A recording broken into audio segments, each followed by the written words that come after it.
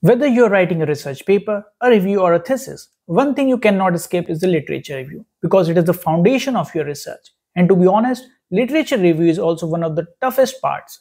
You need to collect all the right papers, go through them, organize the information, take down the notes, and then somehow write everything in a structured way while taking care of the references. So in this video, I will walk you through the step-by-step process of writing a literature review, how it is normally done, and also share a few AI tools that I personally find useful to make the whole process faster and easier. Of course, you can always do everything manually if you prefer, but these tools can really save a lot of your time. It's totally up to you. Now let's say I am working on the topic effect of mindfulness on cellular aging. The first step is to search for relevant literature, which mainly includes research articles and review papers. The traditional way is to use databases like Google Scholar. You enter the keywords, check the titles, and save the paper to your library that looks relevant. The great thing about Google Scholar is that it is totally free, has a huge database, and offers advanced options for filtering to narrow down the results by authors, year of publishing, or specific journals. So it works quite well.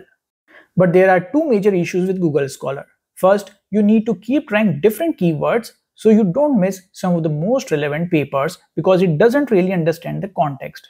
Second, it gives you a mix of good peer-reviewed articles and not so reliable sources like preprints and conference abstracts. So you need to be careful and spend enough time identifying reliable papers. Once you have collected the papers, the next task is screening and reading them. And this can take a lot of time because you often have 30 to 40 papers or even more piled up. If you use Google Scholar or similar search engines, you mostly get the title and short snippet, so you often have to go through the entire paper to draw useful insights and take down the notes.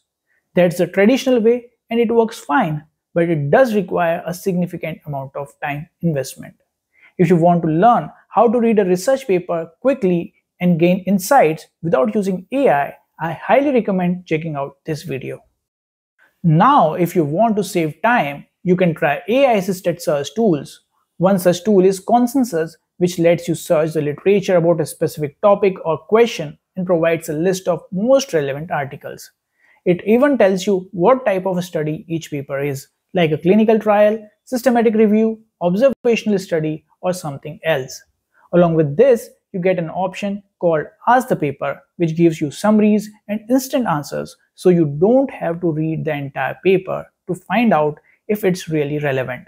But this option works only if the full PDF access is available. And if you want to get paid articles for free, which anyway you will often need, there are some legit ways that I have shared in my another video. So you can absolutely stick to Google Scholar or other database if you prefer manual searching and reading. But if you want a faster, more focused search, tools like Consensus can really help you. Now comes the important part, organizing the literature. A good literature review doesn't just list one study after another. You need to look at the common themes, compare the results, point out the contradictions, and highlight the gaps. Traditionally, you would do this by going through each paper you have screened, taking the notes in Word or maybe Excel, and grouping the studies by topic, method, or year of publication. That still works perfectly fine, but if you would like more advanced digital organization option, you can consider tools like Notion AI. It allows you to manage the literature, take the notes alongside the paper, and let AI help you to cluster them into themes and find the gaps. The key is don't start writing without organizing your notes first. Otherwise, your literature review will just turn into a list of summaries. Once your notes are ready, the writing part is much easier. A basic literature review usually has three parts. Introduction, where you set the background and explain why the topic is important. Main body, where you organize the studies by themes, methods, or chronology. Conclusion, where you provide the closing statement, highlight the challenges, and point out the gaps or future directions.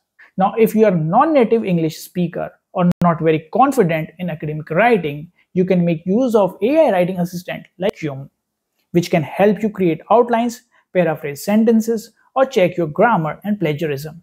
But again, this can be done completely manually if you are comfortable with writing and have that much of time. Finally, Once you are done with the writing part, you should make sure that you have cited the papers referred. Citations are important to avoid plagiarism and make your work more credible. Maybe you have written your draft by yourself and then realized you forgot to cite one or more papers. Searching those missed papers can be really frustrating. Or you might have a list of references, but they are not in the right format. Fixing this manually can take hours and you might still end up with errors. And missing references or formatting them incorrectly often delays the publication. For this problem, I find the AI tool Sourcely very helpful. It scans your entire document, highlights the sentences that need citation, and then suggests a list of relevant papers in just one click. It gives you summaries, links to the original sources, and even PDFs when available. You can save the papers to the library or export the references in any format you like, for example APA, MLA, BibTeX or any other. Exporting the references in BibTeX format makes them compatible with other reference managers like Zotero or Mendeley. Now of course you can manage and format the references manually as I did with my first paper, but the major reason I don't recommend it to you is because manual referencing is still error prone.